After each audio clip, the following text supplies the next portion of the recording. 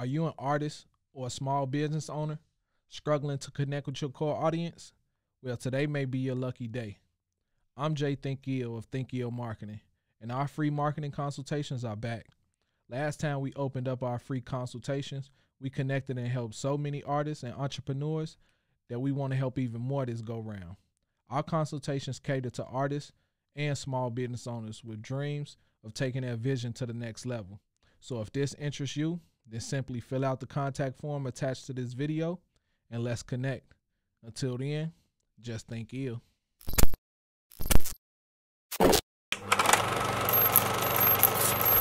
How have you been since the last time we linked up? Man, great, bro. I can't even say terrible shit, just making it, you know what I'm saying? But, life shit happening, you just gotta get everything in order. But other than that, I'm super straight, bro. I want to say the last time you hit, you didn't drop the brand yet. You ain't dropped the clothing yet. So speak on that, because I see you rocking. Yeah, I had to. I'm like, I got to come up here repping it, you feel me? So, basically, this my new brand, Berry Bones. Excuse me, Berry Bones. I got Berry going across the chest, eagle on there, with the prey at the bottom. You feel me? So what I said I wanted to do with it was just, make it a luxury street brand. You know what I'm saying? So, man, I'm trying to keep pushing it out there, bro, because I got a lot of stuff going. But I'm like, I got to bring my babies back out, man. I got so much hands-on. Yeah. How long did it take you to go from idea to actual product? Honestly, bro, I got so many ideas in my head, and it'd be like sometimes it don't always come out like exactly how I want it, Yeah. But I'll probably go through maybe 3-4 designs, maybe, But once I get that design down, it's over with. I go straight to printing it up, you feel me? These are DTG, direct to garment, you know what I mean? So, like I said, it's cross promo, you feel me? Because a lot of people, we all influenced by something, You feel me? And you say you want to start a luxury clothing brand. Yeah. So what actually influenced you to say, I want to do that? Honestly, bro, I was looking at how everybody in the city they have graphic T-shirts and all of that. You know what I'm saying? But everybody, I won't say it looked cheesy, but nobody was really giving that luxury look to it. You see what I'm saying? You feel me? So I'm like, that's something that I want to step into, bro. I be into the fashion, but I never popped it how I feel like I should. So I'm like, what other way to do it besides, doing it myself, you know what I mean? So actually, the whole idea of it, I got it from, Ed Hardy, bro. Ed Hardy used to be, one of my favorite designers, bro, you feel me? That's my favorite clothing brand. So it was me looking at that and, going back on old pictures, man, this used to be my favorite hoodie, when Wayne and Jewels came with the Ed Hardy, I'm like, ooh, the boys going crazy. They was popping they shit with the BB Simon belts back then, bro, ahead of the wave, the Bape, all that, you feel me? So Alexander McQueen, all that shit, bro, you feel me? So just seeing that, and you know what I'm saying, just wanting to be that guy, you know what I mean? You got Virgil, you feel me? Yeah, he doing it, but Virgil really, he started with the streetwear, as a on a lower level, and then he took it up there. You feel me? He was doing Pyrex before Off-White came about. You know what I mean? So for that to be one of those brands that was on some streetwear type shit, and it went up there with the Supremes and all of that type of shit, that gave me a lot of motivation to do that too, bro. Now, before you ever jumped into the clothing, you are a producer. You feel me now? Charlemagne said he named I want to say 4 or 5 most influential rappers ever. You feel me? He kept Chief Keef off that list.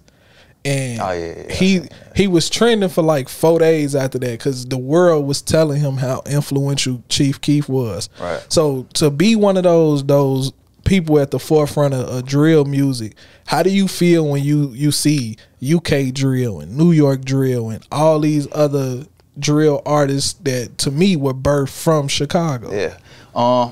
It made me feel good for sure. You know what I'm saying? It's kind of like I was about to say a love-hate thing, but it's no hate at all. But it's like my homie DJ L, you know, he the originator of that sound right then and there. You feel me? Like that UK New York type shit. You know what I'm saying? So it's like to see that his sound went global like that, and they mimicking his sound, and they just so popping off of it, and he not really reaping the benefits. It's kind of like it's a little sticky situation for me, but I love that shit though, bro. You feel me? Because other people, you know, we gave other people, you know what I'm saying, a way to live on with they shit. You feel me? Like we laid down the foundation, we did the drill shit. You feel me? But that specific sound, that's bro, like, you know what the New York motherfuckers doing. They just sped it up. Like they took the shit from UK, sped it up. They doing all type of dances and shit. Like I seen Yella speaking on that shit earlier, bro. I feel what he's saying, bro, but at the end of the day, we gotta think about it like this. Like, the older motherfuckers was looking at us, you know what I'm saying? Like, hey, this drill shit, this shit ain't finna last. This shit, woo, that they talking about this, woo, that shit finna be gone. Look what it did. Changed the whole game up, bro. Facts. You see what I'm saying? Like how producers was talking about niggas that was making their beats on Fruity Loops, how they can just click shit in. They was hating on that type of shit, bro. Then when niggas started getting Billboard placements and, you know, real plaques off that shit, it was like, damn, like, we need to go work with these little niggas, you know what I'm saying? Thanks. So it's all about evolution though, bro. Everything, we ain't gonna be all for everything that's happening right now. Like I can't get with TikTok, bro. Like Me either, bro. I can't get with that shit, bro. Like, you feel me? That shit is crazy. You know what's funny? When our parents used to play the music and they'll listen to the music we were playing, they be like, man, what are you listening to? I'm the same way now. My son and my daughter, they'll get to playing some shit. I'm like, how do you even find this? Yeah, You know what I'm saying? I take it all in though, bro. Like my daughters, bro, like both of them, you know, they both into music. You know, they got their own little sounds or whatever, you know, but they both be on TikTok real heavy. Like my daughter Aubrey, she be bringing me a lot of different shit, bro. Like, you feel me? Like, and the shit be actually decent, bro. I'm like, okay. So, you know, how they bringing it to me, they kind of like on some A&R type shit. Like, all right, daddy, listen to this one. You make a beat like this, you know? And I'm like, damn, this shit like really sweeping the whole Instagram, Facebook. They keep you connected. Yeah, bro, you feel me? And I'm just like, this a whole new sound, but this a sound that was started in Chicago, you feel me? Like all of the TikTok famous songs is like dance drill, bro. Like, this shit is crazy. Diddy also said that R&B was dead. Now, me personally, I never been really huge on the R&B side, but I know when I hear good R&B music, you feel me? And I asked, damn, I want to say I put it on Facebook or something. I'm like, man, somebody put me in tune with some R&B, you know what I'm saying?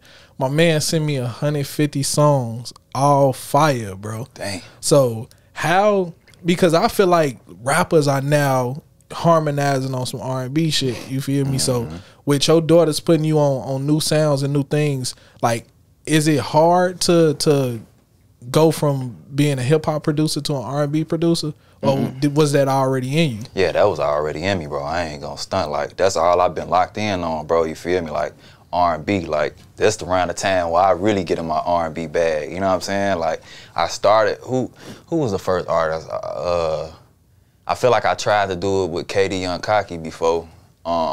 We had did a few little joints, but I don't think they made it to the tape then. I did some shit with Neil. Bro, I'm gonna tell you again, that was my shit, bro. That was my shit, bro. You feel me? Neil Gang, Black Snow, you feel me? That was a, you know, all of them joints played a role in, you know, developing my sound as well, you know, with the R&B shit, you know what I mean? So, like right now, I'm locked in with an artist named Julian, bro. Nigga raw as fuck, bro, you feel me? He a R&B singer too. You know what I mean? The nigga write. He go in, coach you, all that type of shit, bro. You feel me? So, I feel like R&B though, like how he said it's dead. He probably saying like it's dead because it's not too many people that's trying to do it. You know what I'm saying? They trying to do it, but they trying to be tough. You see what I'm saying? I was just speaking on that shit the other day, bro. Like all the R&B artists trying to do the shit that rappers doing. Like, bro, go back to the baby making shit party. You feel me? You know what I mean? So it's like everybody trying to follow the wave. It's just like when Chief Keef came out. You got these grown ass niggas rocking, like how Chief Keef rocking in the videos and all that shit. Like, bro, stick to your sound. That ain't the lane for you. Talk to the women. You know what I'm saying? Like, R&B motherfuckers, talk to the women, bro. You ain't gotta run around here with 30 poppers and all this extra ass shit, bro. You feel me? I think the nigga, I don't know if he rap or R&B, but he was on TikTok, bro, and he was remixing songs, bro. And he was singing about that 30. I'm like, this shit cold. You feel me? Because he was going crazy. I ain't even gonna lie. You feel me? But I get what you saying, man, because a lot of artists, to me, like you got to fit a particular mode nowadays, and that's what social media is. You know what I'm saying? Now, with you being so connected with artists, like, is it hard to find an artist out here? Like a good quality artist? Nah, honestly, bro, when I just moved to the A, bro, I swear to you on everything I love, bro. Like, the artist that my friend Ruby, she went on a spree of just inboxing hella artists, bro. I'm talking about every artist. I ain't gonna say every artist because there was some trash shit in that too, though. But for the most part, everybody who, like, she put towards me, I'm damn. Like, the Atlanta artists lit, bro. Like, I ain't gonna cap with you. Like, they sound, like they developed already. You know what I'm saying? It's not really so much as like you gotta step in and do this and do that. You know what I mean? Like opposed to Chicago where, you know, motherfuckers don't know what sound they want to go for, what look they want to go for. You know what I'm saying? Like in Chicago, that shit just heavy, bro. Like niggas don't listen. Then you might see the next motherfucking artist popping, so you want to go over there to what him and they crew doing and all that type of shit, you feel me? I wouldn't say it's hard to find an artist, but it's hard to find a loyal artist, bro. I could say that, you know what I mean? Like a motherfucker that's really, like, locked in, you know? Like, I've been trying to lock in with motherfuckers, you feel me? Like, because once we get that sound, it's over with.